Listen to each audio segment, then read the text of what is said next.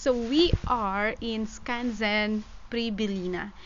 This place is an open-air museum showcasing different houses of, let's say, old Slovak culture. So today we're gonna learn some history about Slovakia and a little bit of Slovak culture. Each houses showcase different kind of living. Like there's a peasant houses, there's a house for mayor, for shoemaker, for teachers, and I'm very excited to see what it's gonna be looking inside. Let's start with this house. This house is Stefan Shuli Kuchera. Kuchera, is it some related to kitchen? No. Cooking? No. So let's have a look what's inside. It doesn't look like a pub.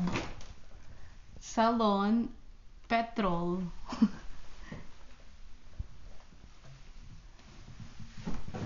And two. Ah, now this is like a bar. It was a bar. This is a bar and here's the Three tables. three tables. So it's like a small pub. It's a small pub, yeah. Bring me my pivo. Prosím, chcem pivo. Prosím si pivo. Prosím si pivo. Malé. A nie, veľké. Dark is... Tmavý radler. Tmavý radler, prosím. What is it? Citron. Do they have it? Do you have it, bartender? He doesn't understand. That's not. Mash. No. Formal. Mače. Tmavý radler, citron. Dobre? You see, I can order already. I'll be in the pub. You can find me there.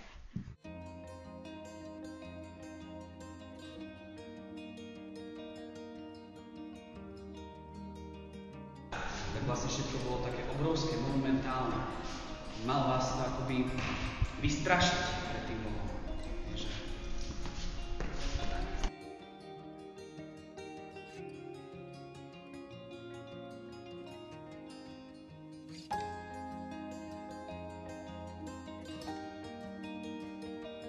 In this house exhibits a single classroom village school, like during the old times. It's a single classroom, like here, look. With a couple of desks and chairs, and including the chair and the table of the teacher. And what is interesting in this house is that aside from the single classroom, in the same house is a private room for the teacher, because during those old times, teacher holds a significant position in a village community, so he or she gets a private room. And it's on the other side. Let's have a look. You see, it's all equipped with a bed, chair, with its own study, and also there is a kitchen area over here with a cook, with an oven. They even say that during the old time, the teacher is somebody who dedicates his or herself on beekeeping. That's why in this place like this, you can see a lot of, let's say, tools that they use for beekeeping. On the rear part of the house of the teacher is the beehives I found already. So it's there. Here are the bee houses, and it looks so cool.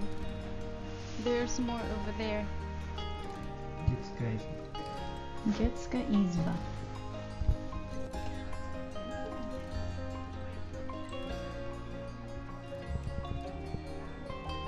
Voila.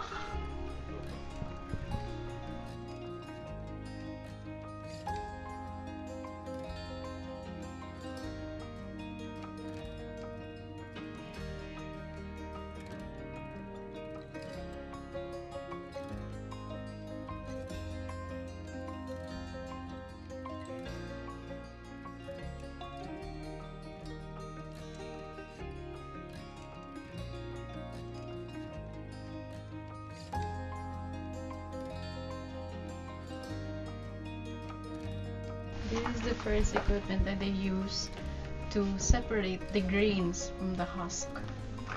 Look. It's all wooden and you have to do it manually.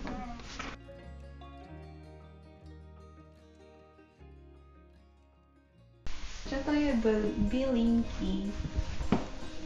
Medovky. Medovka. To je... neviem. To? Neviem. This is a family with 11 children. And that bed with a cover is for an expectant mother. They cover her bed because of some magical reasons.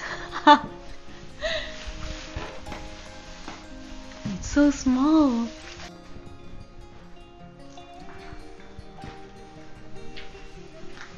Welcome to the mayor's house.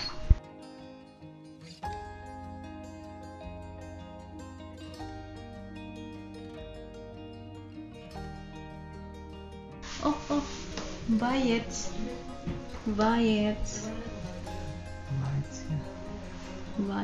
Yeah.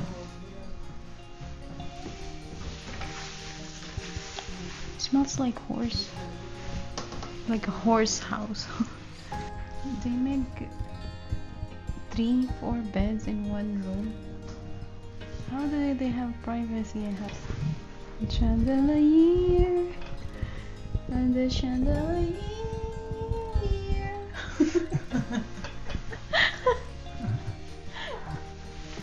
I like the beds though, but they're so tall, isn't it? And what do they put on the bed? Like a foam? Yeah, foam. Memory. Memory foam. Yeah.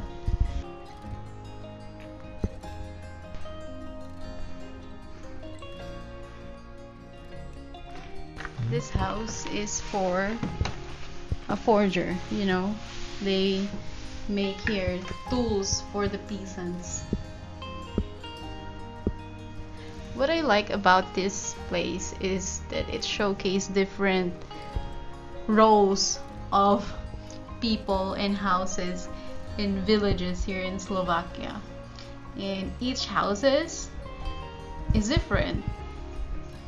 And you learn something new from the history.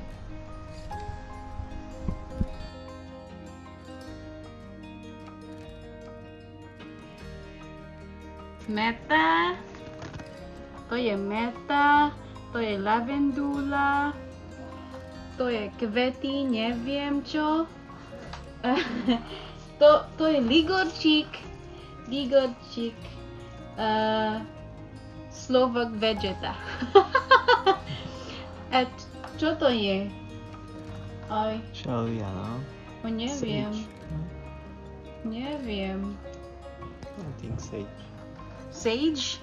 What is it in Šalvia. Šalvia. Máme šalvia zahrada.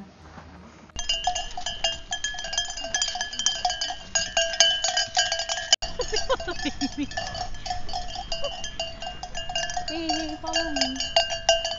And that's it for Skanzen Prybilina, my first stop in my quest to see High Tatras. So now we are going to our accommodation, and tomorrow we are going to start hiking High Tatras.